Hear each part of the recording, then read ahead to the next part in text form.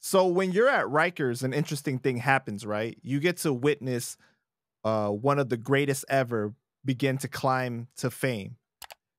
You got to witness Pun perform. Well, this was an HDM. HDM, they used to like reward whichever block had the least stabbings, or like if you didn't get no fights, no stabbings, no cuttings, they would reward us with going to the yard to see a performance. Or if it wasn't that many, I think when Pun came, it was inside in the inside gym. We saw him inside gym. But like I said, the first time I saw him perform, I didn't know who they were. I didn't know who he was. They was rapping about like satanic shit. Like when you say they, who are you talking about? I believe it was Triple Sace. Somebody else was there. I know Cuban was there. The only reason I know Cuban was there is because I've been thinking about it, and I remember one of them had a brolic ass chain, and dudes was talking shit about, oh, that shit, da, da, da, da. And I remember that shit. I think me and Cuban had spoke about that shit a couple of times, but he been to Rikers a few times to perform. But honestly, I never seen somebody so big spit that way. Like it was like pause. Yeah, pause. I mean, you get to the age where you're so old now, where like, is that true? You know what's crazy, bro? Like, I'm gonna be real. The only time I do that pause game, it'd be like at work, because it'd be like, you know, somebody will say some dumb shit, and now the new thing is no Diddy. Right. But I'd be so, bro. I don't play those games. Like, I don't play DWAP games. I don't invite people. If I invite somebody to the joint, it's because I want you to throw your hands up. Like, I come from that school. Like, I don't, you know, it's a game that I'm not used to playing no more. But since we on that subject, we're going to move on. Right. But I don't play the DWAP games. It's never, you know. But he was a large dude. He was a very large guy in size and weight. Fucking guy, bro. This fucking guy now got me fucking watching my words. But and the fucking way that he was rapping with the control he had was crazy, bro. Cause you know how I've heard stories that, like, I've never been inside of a studio with him. I've never been there, so I can never. But I've heard that he goes bar, punch, bar, punch, bar, punch, bar, punch. Like, you know, he has to pause in between spin a verse. I heard that was more often towards the end of his career, because he got so big, like even bigger than before. Oh, okay, so that makes sense. Yeah, because when he was spitting, he was fucking.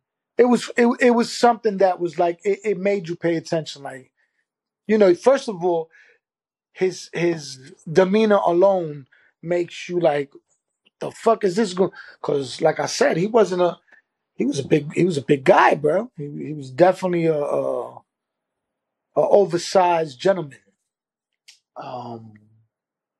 And then at the time, the other dudes that was with him were very small and skinny, and it's just, he just stood out, you know what I'm saying? And the way he rapped was crazy. And then you seeing that he was Latino, it really stood out too, right? Like I said, look, the Latin thing, like the first time I think I heard was off the books with the Beatnuts, which again, that's one of my favorite groups, you know what I'm saying, that I feel that. But this is before then though, right? This is before Off the Books? This is way before Off the Books. This is right before that. Bro, honestly, I didn't even know who Pun was. Like, I think this is when they was doing their first run to get them, because look, the first show that they brought over there was it was a Panamanian artist called General. He's the one that used to have that song Boom Boom Mommy Mommy Mommy. But I don't know if you remember that when the first Spanish reggae came out. Mm-hmm. His name was General. They brought him to perform. They had what's the dude's name? It was a couple of other dudes that was there, but it wasn't nobody like that was in the that was on the radio, or nobody that was well known. It was all like up and coming acts at the time. The only act that we saw at the time that was already had a name for themselves was when they brought Wu-Tang. When they brought Wu-Tang and they performed in the big yard, and Old Dirty Bastard was locked up, and he takes the stage and he starts with the old 31 dog, and the shit, just a fucking riot popped off. And I think that was the last time that they ever did a performance at that time. I don't know if they started doing them afterwards, but that was one of the last. That was the last show. When I was on the island, that was the last show to ever go on, because this shit turned into a fucking riot in that yard. That shit was ugly. That shit got ugly. But yeah, like I didn't know who Pum was, and then when I came home, my man put me on to the whole the beat nuts. It was the off the books, whatever, that song, and that shit was fire. And it's like,